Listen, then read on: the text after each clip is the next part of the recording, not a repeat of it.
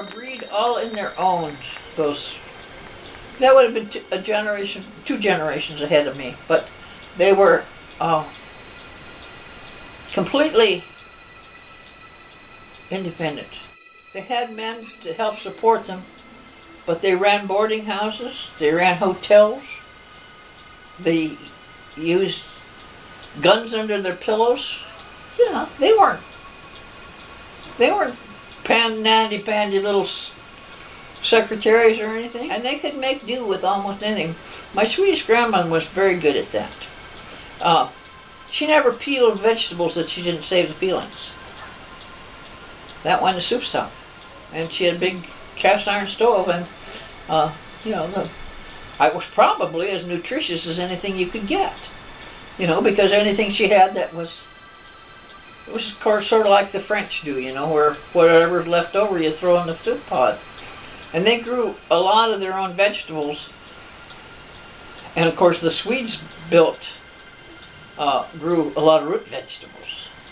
They were great on parsnips and rutabagas and potatoes and beets and that kind of thing that would last. Cabbage, they were good on cabbage. Not so hot on lettuce.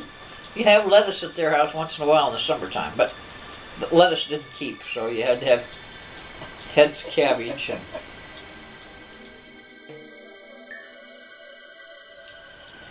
And my family was not alone, because the best creamed cabbage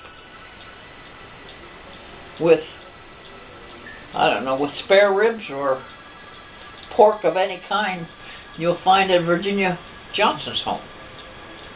Virginia makes really good creamed cabbage, and I don't even like creamed cabbage. That didn't sound good.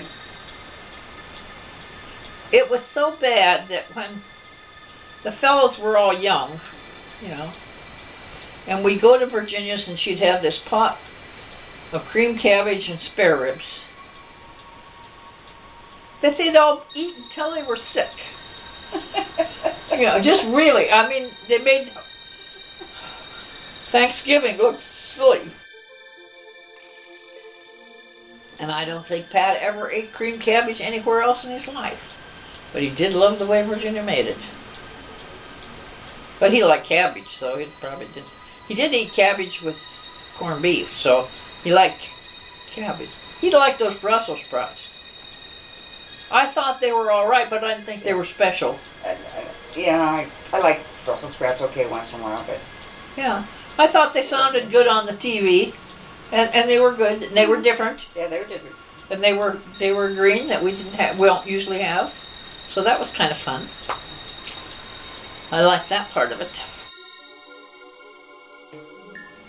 And I get a kick out of Dina. She's willing to try anything. Yeah. She made date cookies. Yeah, she said she had to make date cookies. She made a whole batch of them. I'll take date cookies to Norm tomorrow, because they're his dates. But, yeah. Well, I suppose you could take me home.